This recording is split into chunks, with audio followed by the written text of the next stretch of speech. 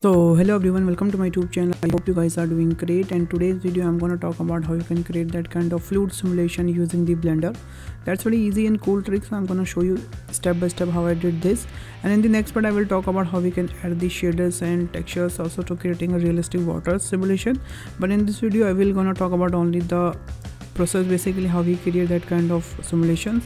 And if you need a next part, please make sure to comment down below. I'll definitely make a next part. So first of all, what I'm going to do, basically I'm going to delete everything. I'll just keep this bowl here. Apart from that, I will delete everything. So first of all, for creating any kind of simulation, you need three things. Basically, first you need a domain. Alright, domain is like where you just tell the Blender that fluid simulation will be happen surrounding the object. Second, we need like a flow object. Flow object is like where the fluid gonna flow. And third is like collision, like where the fluid gonna collide and with whom the fluid gonna collide, basically. So three things we need for a fluid simulation. It's called DFC, and DFC is the like short form. Alright, so now let's start it. So first of all, we have already like our C. This is our C, so we'll add first our D.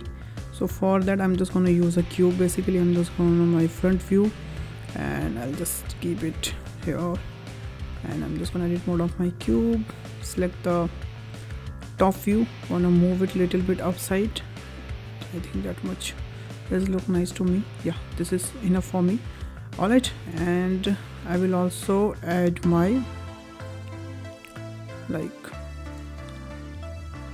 F object also. So UV sphere will be our F object. So I'm gonna scale it down and keep it here, and after scaling I will just apply the scale, do right click and shade and auto smooth. Alright, so this is our C, this is our D, or this is our F. Alright, so this is all things we need for creating a fluid simulation. Now everything is good to go. Now we'll add some settings here. Alright, so basically if I will select this our domain, I'll go to my physics tab, and here I'm just gonna add a fluid, and it will ask for what kind of object you want to be create this. So I want to be create a D, like a domain, and I will definitely change the domain type as a liquid because we are working on the liquid basically. Apart from that, right now you don't need to like play with any settings. And after that I will select my F object. I'll again add the fluid. I will select the type as a flow, and of course I'll change the flow type as a liquid because of course we are working on the fluid. And third is the C, basically, which is I have already added, but I'm gonna like again edit, and I'll select as a effector, and here is called collision basically. Alright, so our setup is good to go. Now here you can see this is our flow object, and we will definitely change this flow behavior as a geometry to inflow. And what is the difference between the geometry and inflow? Geometry is like it will one time flow into the pot, but if you will change the geometry as an inflow, it will continuously and consistently flowing the fluid from this what we can say flow object. Okay, so here you can see we are getting continuously fluid from our flow object, but here is the one problem. Here you can see that fluid is not containing inside our jar basically. So for that what we have to do, we have to select our collision object, and here is an option, it's called basically surface thickness. Okay, so what it does exactly basically, so surface thickness is like I'm gonna show you here again. So for example, this is your pot, okay, and when that fluid is going to like collide with that, so there is no collision surface according to the Blender. That's why it is not containing inside the jar, it is going out from this jar. But that surface thickness create a fake collision basically. I'm gonna show you again.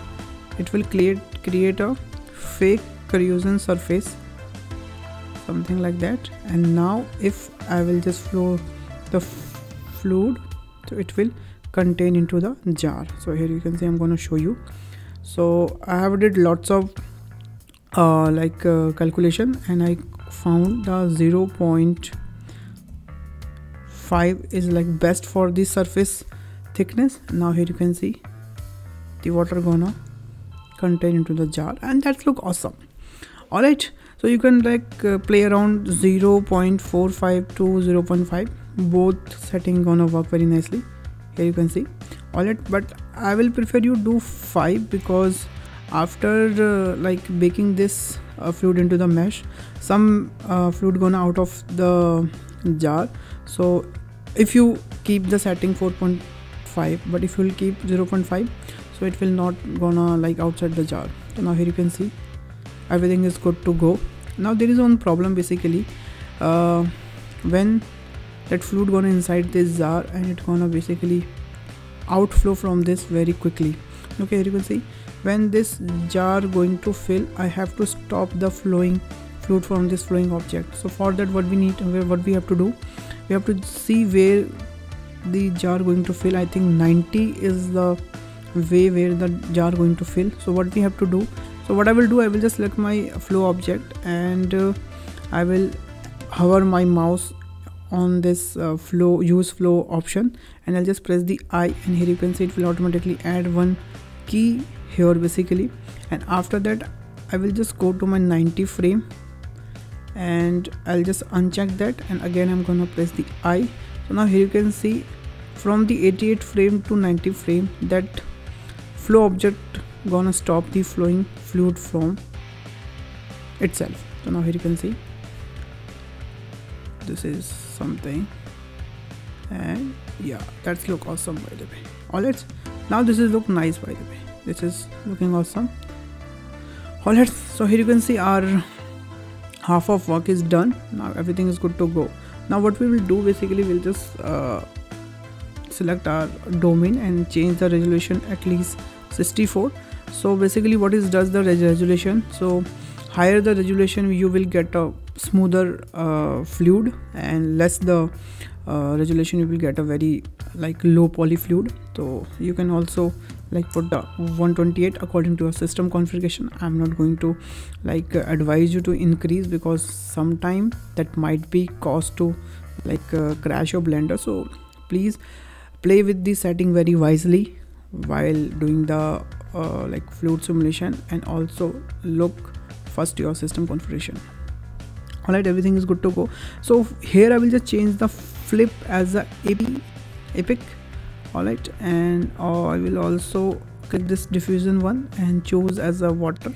Okay, and here is a 3 option, oil, honey, and these options are really going to do very good job. So if you are really working on the oil and honey, you can use these presets, it's gonna very nicely work. But right now I'm going to do work with water, so I will keep it water. And here you can see apart from that everything is look good to me. And now here you can see this simulation gonna a little jaggy because I have increased the what we can say resolution. So right now I'm just gonna keep it at a 64, so at least I can show you here. Now it's good to go. Okay, but when you are doing your final bake, make sure you just do 128. At least you will get a little bit good fluid, as you have seen in the beginning of this video. Alright, everything is good to go. Now what I'm going to do basically, I will bake this whole simulation into the mesh. Okay, so I'll just click this mesh and I'll just increase the upper factor little bit 4. So what is does the upper factor basically, it will help to smooth our mesh more basically. Okay, and will also like I think everything is good to go from this end. I'll select my flow object, and yeah, I think here is everything is good to go. We don't need to change any settings. I think one settings I need to change, which is called what we can say. Alright, so there is one option, it's called basically time scale, and right now it's by default set as a 1. And what it does exactly basically, so what happens exactly if you need a little fast fluid, so you can just increase this time scale 1 to 4, and when you set this 4, so you will get a fast simulation rather than the normal simulation. Okay, so this is very good option, you have to definitely try this. So I will just set as a 4, and here you can see. Okay, so now what I will do basically, I'm going to bake everything because everything is good to go. And before baking that, make sure you select your what we can say, baking folder where all the OpenVDB file gonna store it, because after baking that you will get all the OpenVDB file, and you can just move this OpenVDB file from Blender to any software, any simulation for software like Houdini and Unreal Engine if you want to. Okay, so I'll just change as a replay to all, and here we will get the option. It's called bake all. So I'm just gonna click it bake all, but before doing the bake all, I'll just change the folder. Yeah, accept and bake. So it will take little bit time according to our system configuration. So I'm just gonna skip this process. I'll okay, and I will show the final output to you. So alright guys, here you can see after baking everything, here is the result, and that's look awesome. By the way, here you can see this is awesome.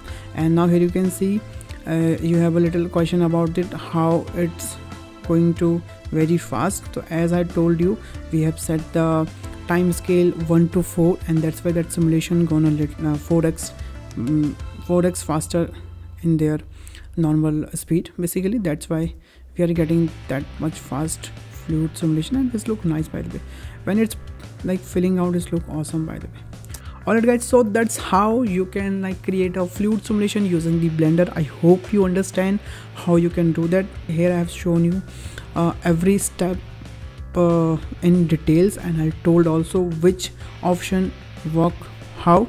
So I hope you understand, and if you need a second part of this video, make sure you just comment down below. I'll definitely make the second part where I'll show you how you can add the material into your like fluid simulation and create a like water seem like a realistic water.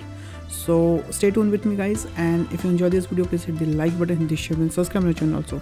So thanks for watching the video guys. If you learned something from this video, please hit the like button, hit the share button, subscribe my channel also. If you have any queries or suggestions, please let me know in the comment box. I'll definitely reply comments. So bye bye, take care and stay home guys, and love you all.